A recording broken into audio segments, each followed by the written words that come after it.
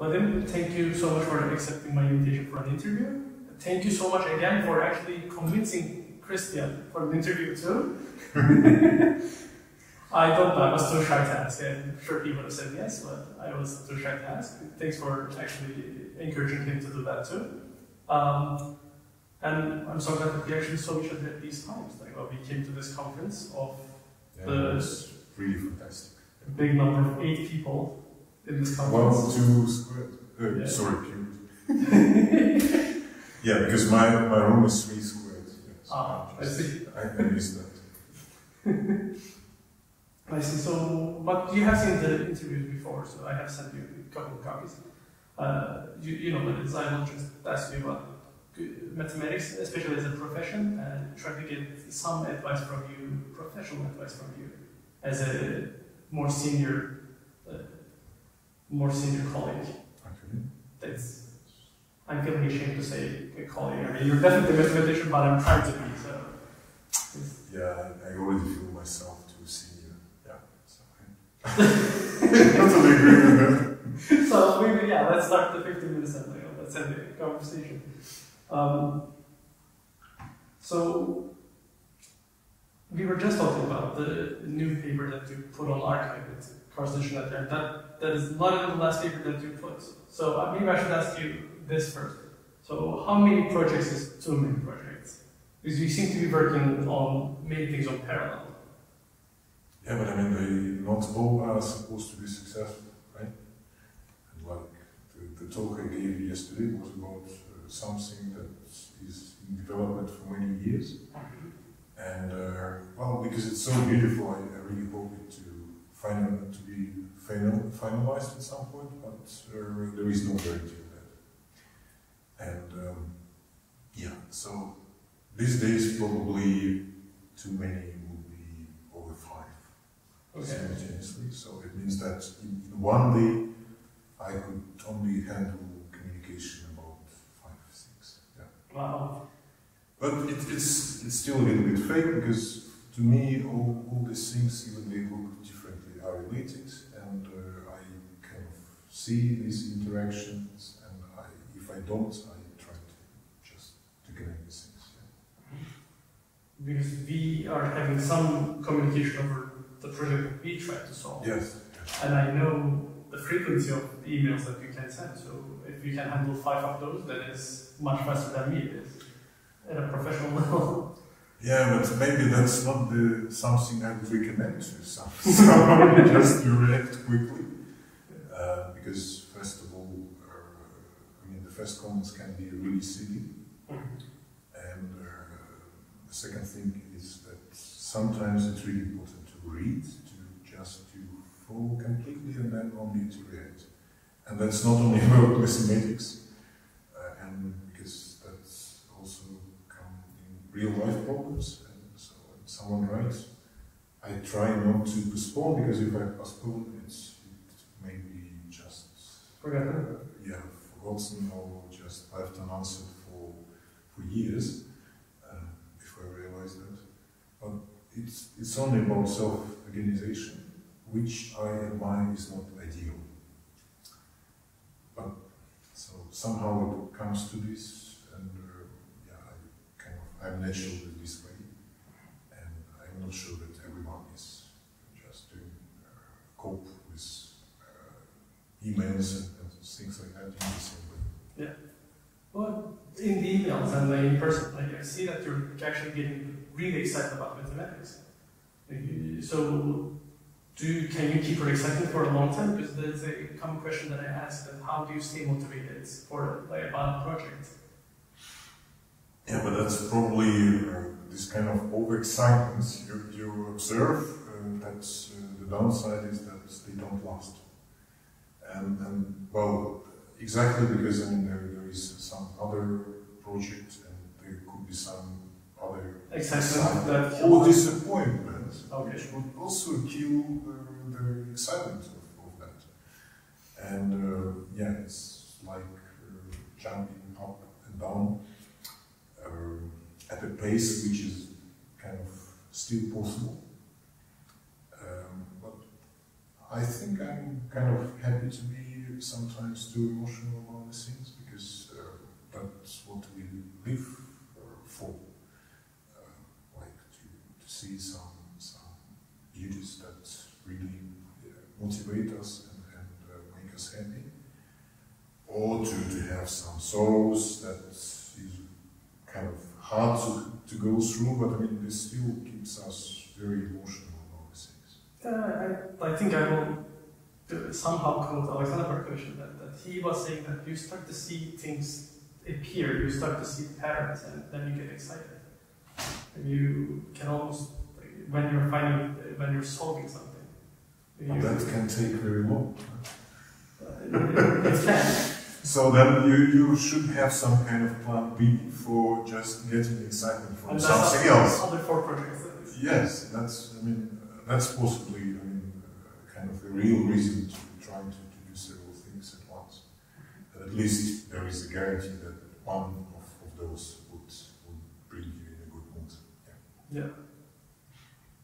But that's true. Yeah. So we really look for something that's like something really small in a big pool, and we're happy when we get That's true. Understanding that actually leads me to the next natural question. I keep on asking, get different answers. So when is a project over? So when do you decide to make something into a paper, or when do you decide to abandon it for a while? Oh, that's there is no general recipe, certainly. So it's in many cases it's really when the excitement is gone. But so things are done. They have to be recorded. That's the end of the story. And then I just try to find some enthusiastic moments where I would take part into writing. Sometimes I just do the whole writing, because with some courses I understand that I will be a better person to lead. And with some I just do my part. I see. Yeah. Well, with that, I can directly ask you what makes a good collaborator. Because sometimes it is to take the lead, or sometimes it is to assist, but what makes a good collaborator for you? Well, it's... Again, no general risk, I understand that for sure. Yeah, so the whole point I really understood through my experience is that collaborating is to complement your skills. And so if you have someone who has more or less essentially the same skills, and because kind of you're doing the same things, it's a good thing to collaborate and to create something really, really great. So it doesn't work for some reason, because if you're capable to do the same things, then you just do it, and so you don't need that other guy. Nice. And but for the majority of collaborations, so I really enjoy doing that with my colleagues who are doing completely different kind of areas in mathematics, and that also gives me a good chance to learn. So what is going around, to see the connections, and also to teach my colleagues about what I can do, and so after all, every collaborative project is supposed to be enjoyable by all sides, because otherwise it doesn't make any sense to run it. And it's always helpful to know that there is at least one more person who cares about what you do, and so who enjoys the things you do. Otherwise, yes, you can prove something and learn that, okay, so that's only interesting to yourself. So, which is not the best outcome, I would say. But that's the destiny of some papers, I guess. Yeah, well, but not necessarily. Yeah, but I don't want this destiny for my papers. Maybe I can just jump to some of your CV, because you traveled a lot. Like, you were in Russia, then you were in Moscow State, then you were in Scotland, then you went to Germany, then you went to Australia, then you're in the Netherlands now. Okay. is that a necessity in mathematics? Like, well, what do you think is moving from place to place a necessity? I mean, it definitely would help to see different types of mathematics, different type of people. Yeah, that's true, but I mean, I think there is a little bit more in travel. I mean, it's not only about seeing the other people and enjoying the contact with collaborators, but also to seeing other countries, other cultures, and well, also backsides of this, of course, are known. But it's something. Okay, I mean, the truth is that I first came abroad out of the, say, Soviet Union when I was almost 30 years old. And so before that, okay, so I managed to travel within the Soviet Union, and it was nice, but I had no idea what the world is outside. And I would never imagine that I would travel to Australia. So, like, yeah, I kind of just doing the same things that I have a very good feeling about, and maybe it's a little bit eccentric, really, to move from one place to another, but it's just the drawback of the profession. Because in mathematics, we are like soccer players, yeah? So we are just going to the club that's highest, not the one we'd like to be. And that's kind of the big drawback, but still I think I'm really happy to be back to Europe after all. But I would never kind of neglect a lot of positive things from my Australian experience. No, of course not. So it was also an interesting time in my life. I think you put it perfect, that like you're almost like soccer players. Yeah, it's just that the transfer season happens and people shift. That's exactly what it is. I find myself in Florida. No, yeah, but I mean, we have longer lives. But we don't get as well paid as some soccer players. Okay, so but if we are paid within academia, so most satisfied. I mean, to have a permanent job and to secure kind of your level of life, so it's a good thing as well. A good thing about profession. Yeah? Well, I cannot say yet. Well, but it's advice to secure, so your life within academia. Well, it's really a challenge, but that's what we should think about all the time. Yeah. So, what is? Maybe I can just switch this question to this way in my mind. What should be expected from a postdoc? So, what should a postdoc? What defines a successful postdoc for you that can later turn into tenure track and tenure professor at some point? Oh, I should have told you not to ask me about that, but no, it's okay. Well, because I feel that, I mean, so postdocs, so if you look in the past, it was a kind of very minor part of academic jobs. Now the postdoc is the major academic job. So most of the people are doing postdocs. Yeah. And this kind of, it really creates a very unsecure kind of group within academia, which is huge. And that they have to really think all the time about surviving, which is a bit of challenge. And so it's very hard to complement it with a really wonderful and great research. So I'm really kind of against the institute of postdoctoral fellowships, because in most of the time, so they just kind of give a chance to someone to really to be successful, but in many cases it comes out into a disappointment, and people just leave academia for for kind of outside jobs, which is a completely different story. And I'm really sad about that.